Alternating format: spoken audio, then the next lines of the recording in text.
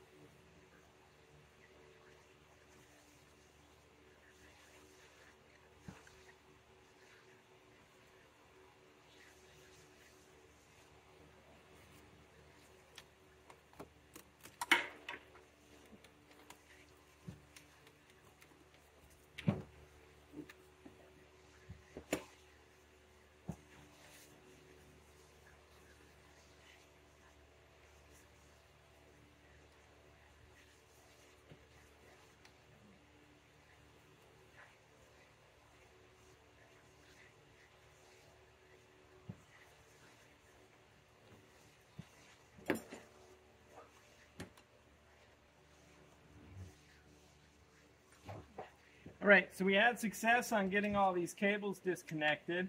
They are still just dangling from the coil.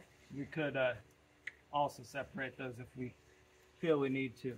So now, let's see if we can success to remove the spark plug using our socket and ratchet.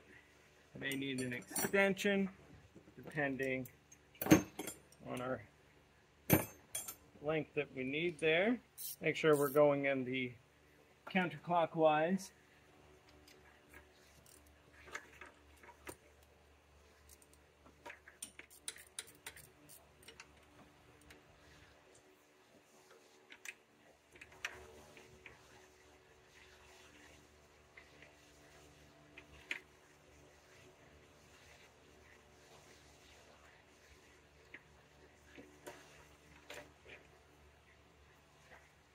Alright, so we've got spark plug number 1 removed, and we do a comparison of how that one looks compared to the other ones when we get ready to put them in. And that one doesn't look too bad. Looks like it's got a good, proper clean burn on it.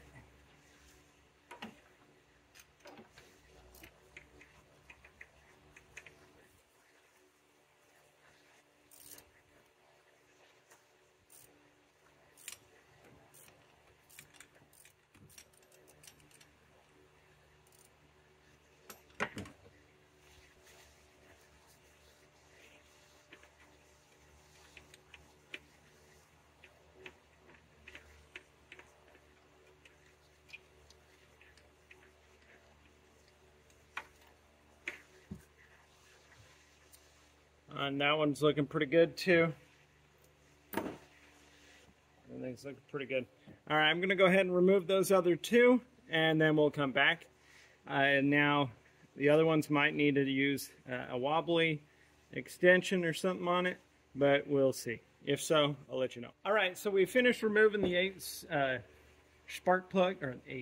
the 4 spark plugs on this side, and I installed the new spark plugs.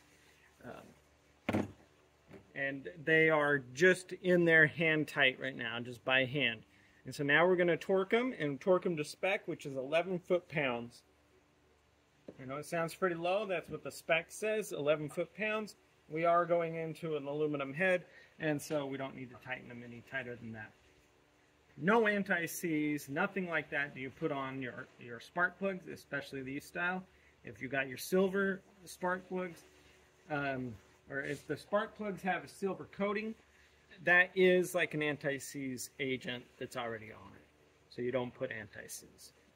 So finishing this up, we're going to torque these to spec. Like I said, at 11 foot-pounds.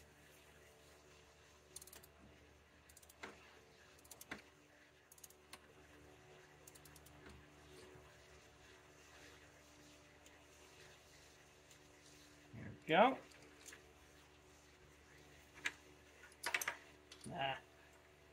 Come on. And so just being able to repeat this process, there was no other special tools needed back here to get these out. So I'm just going to repeat and tighten all these to the torque spec, and then we'll come back where we can reconnect our cables here.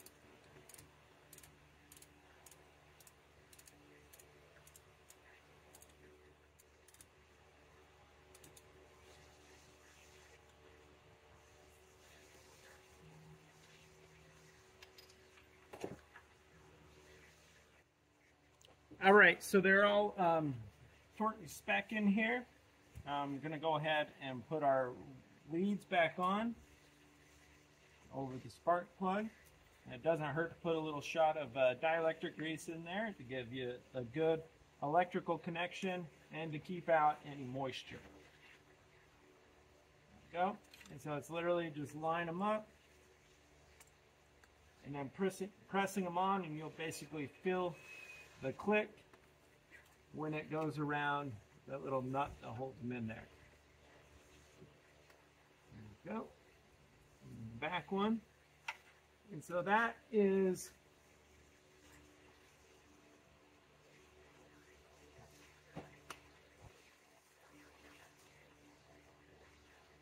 a replacement of the 4 spark plugs on what would be the left-hand side of the engine.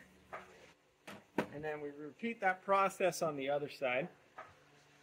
And I'll show you what you're looking at. Really not much any different over there. There's a few hoses a little bit down there, but you're just able, you still have enough space to get in there to replace those spark plugs. So coming at it from the other side here, we have all of our spark plugs here. 1, 2, and 3, and 4. On this side, you can tell, and so these spark plugs go a little bit toward the back, whereas the other ones came angled more to the front. So that's what's going to be a little bit different. So definitely that one in the very back corner may be a little bit tight to get into, but you still should be able to do it.